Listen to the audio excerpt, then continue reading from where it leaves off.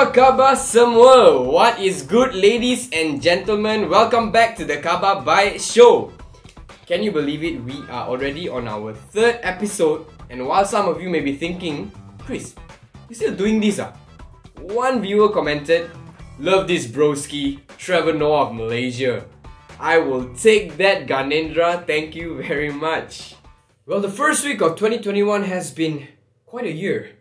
From a drastic rise in COVID cases to the Prime Minister declaring a movement control order, it almost feels as if someone just hit repeat on 2020. Not only that, to top things off like a cherry on a sundae that no one really eats because it kind of tastes like cough medicine, the PM also declared a state of emergency to further fight COVID. And that is why it is time for a dose of this week's Khabar Baik. COVID cases are rising as we hit a daily 4-digit number of new cases. And as much as we need the frontliners, they need our support too. And yes, that means staying home and putting on a mask. Speaking of helping out the frontliners, Uniqlo Malaysia is doing exactly that. Earlier this week, they donated 1,000 Airism products to the frontliners in Sabah to say thank you and to honour them for their hard work and sacrifice. While the world is fighting against the COVID pandemic, Uniqlo states that it will help rebuild the post-pandemic world by contributing quality and affordable clothing that is made for all. Now, one of the nurses was also saying how in all the boxes they were given, there was a tiny speaker inside that whenever you open the box, you will say, "Welcome to Uniqlo!" In other news, internet sensation Uncle Roger is back home in Malaysia. Now, Nigel, also known as Uncle Roger, is a Malaysian comedian based in London. In July last year, he went viral after he reviewed BBC food host Harsha Patel's fried rice in a YouTube video. Straight! What's she doing? What's she doing? Drain the... Oh my god! You're killing me, woman! Gaining global attention over a single night. As of today, Uncle Roger has 3.19 million subscribers on YouTube.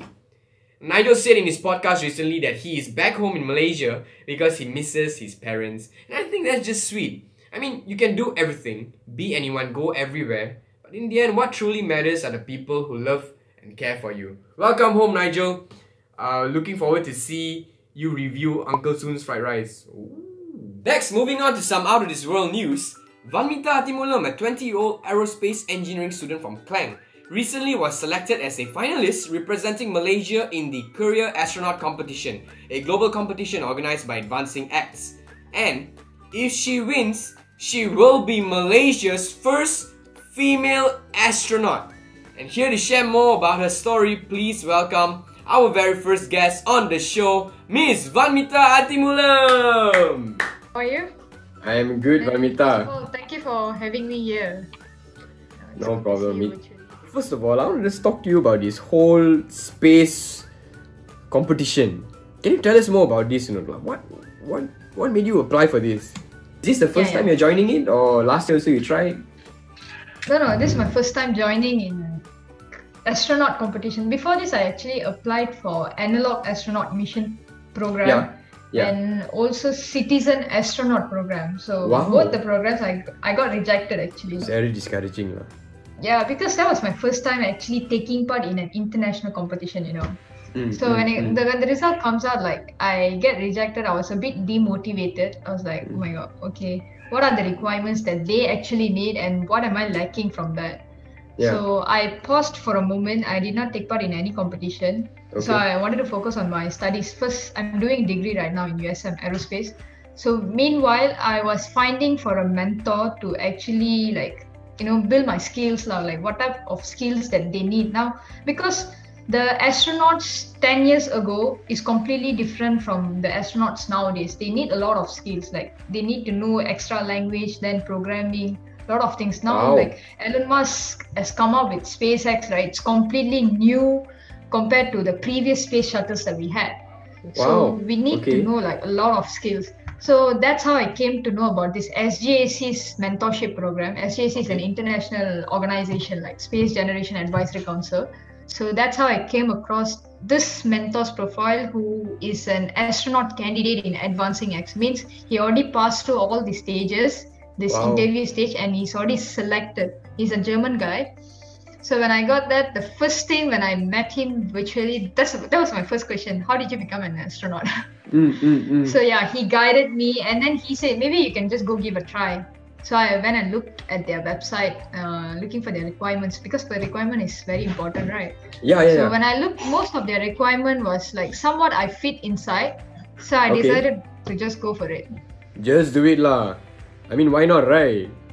Yeah, you get or you don't get, it's like second issue. Yeah. Correct. First thing is try first.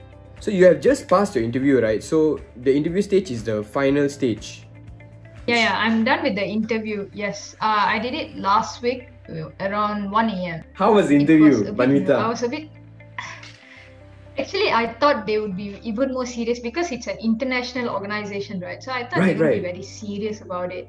Then it turns the other way around. They were very friendly. Like when they met me itself, they're talking to me like they know me earlier. Wow. So it went pretty smooth. 6 of them interviewed me. So do you know when the interview results will come up? Yeah, they told me from the interview date, it takes about 2 weeks' time. 2 weeks' time. So how do you feel about it?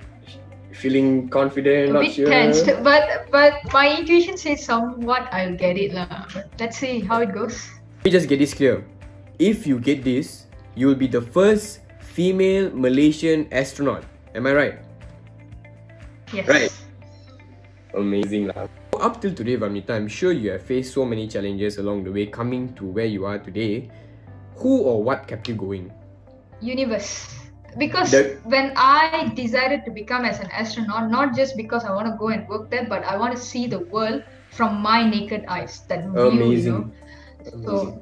So from that day onwards, I was like, no matter what, I'm gonna like enjoy that view one day. So damn. That no matter like all those failures and rejections, I first somewhat it'll demotivate us because that's human psychology, right? We tend to like get demotivated from failures, but at times goes on, like I don't let it to affect me like quite some long time. So what I do is I try to get out from it. So I was like, okay, there's a universe waiting for you, just go and get it. I believe in law of attraction. You think what you become. You become what you think. That is so good. That is so good. Such an inspiration, like. Okay, you're gonna make it big one day, right? You're gonna be an astronaut and all that, and Netflix is probably gonna reach out to you and ask you. They want to make a movie about your life, lah. Okay, so if Netflix ever comes to that point, who is one character or who is the actress you would want to play your role? Actress. Oh my god, this is a very hard question. Anybody. It could be anyone. Okay. I guess I would go for Priyanka Chopra. Priyanka Chopra. Wow. Okay. Because she has somewhat like same height with me. She's tall and she's bold. Right. I guess I would go for her. I was thinking Deepika Padukone because both of you are like tall. So I think either way lah. I will just give Deepika and Priyanka a text and see who's interested lah. Yeah. All right. Thanks. Sure. Okay, Vanmitha. I don't want to take so much of your time. I understand it's a weekday night and all that, but I just want to say thank you so much for giving us the opportunity to talk. You are my very first guest on this small little talk show lah. So thank you. So for my last question, Vanmitha, what is one advice you would give to all the 10-year-old Vanmithas out there watching this right now? Okay, what I would say that set a dream. Like get yourself like paper and pen, write down your ambition and stick it on the wall. It can be anything, but make sure because as a kid we'll have a lot of free times, right? During that free time, what we do during that free time is actually determines our future. We could be playing like video games or searching in internet, what we search on the internet, because our subconscious mind somewhat will give us like a clue of what we're going to do in future.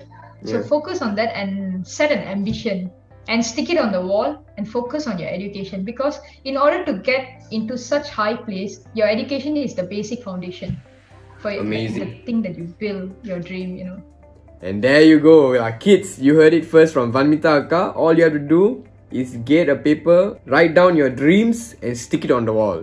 So thank you so much, Vanmitha, once again. I wish you all the best, and I have no doubt that you'll be one of the candidates selected to go to space. So thank you so much again, all the best. Okay, see you. Thank you so much, and thank you for having me. Bye. What an inspiration, ladies and gentlemen. Let me tell you something. If the phrase "never give up" was a person, it would definitely be Vanmitha. And that is all the time we have for this week's episode. Do you have a story or some Khabar Baik to share? Do let me know in the comments down below. DM me on Instagram or even tweet it with the hashtag Khabar Baik. It may just be on the show next week.